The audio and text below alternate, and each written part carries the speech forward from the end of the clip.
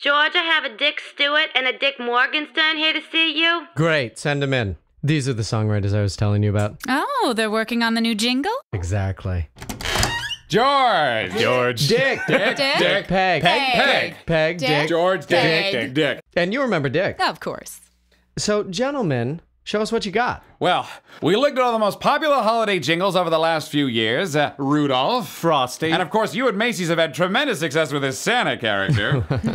Now, what do all these mascots have in common? They're all men. And George, I don't know if you realize this, but 90% of your Macy's shoppers are women. So we thought, what about a Christmas jingle? Designed for the ladies. Oh, that's wonderful. With that in mind, we now give you the new Macy's Christmas mascot for 1953, Donna, the Christmas girl. She's gonna be bigger than Howdy Doody. When you hear a cracking sound like the ice is going to break, it's only Donna, the Christmas girl, emerging from the bottom of the lake. She comes out every Christmas day when Macy's has their sale. She's a magical winter water sprite, but most of all female.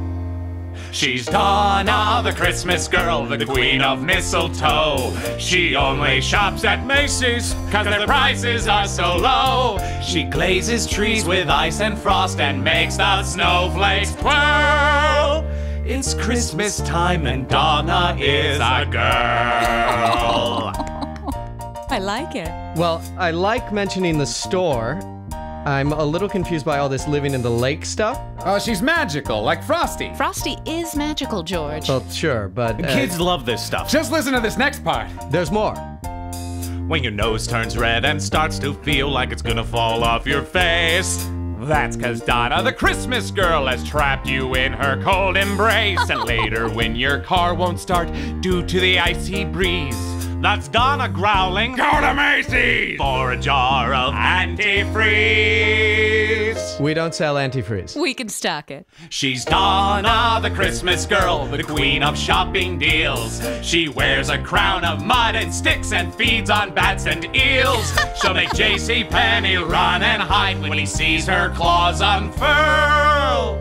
It's Christmas time and Donna is a girl. Oh, she's still a girl with claws. Okay, I'm definitely confused at this part. I don't think we should be making threats to JCPenney. It's a friendly little jab at the competition. All right, I'm also confused by the crown of mud and sticks. Well, she lives in a lake. Yeah, That's why she eats the eels. Yeah. Oh, it's not that I don't understand where the eels come from.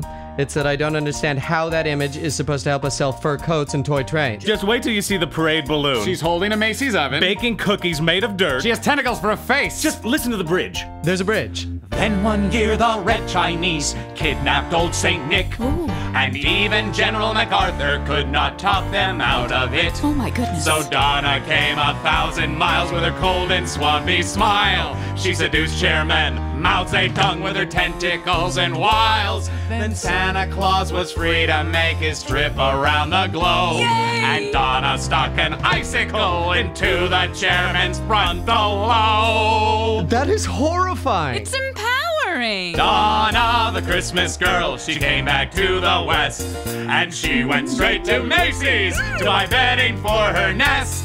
She's a thoroughly modern woman and she saved the Western world.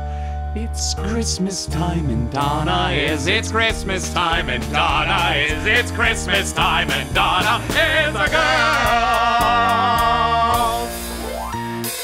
We'll An definitely use unequivocal it. no.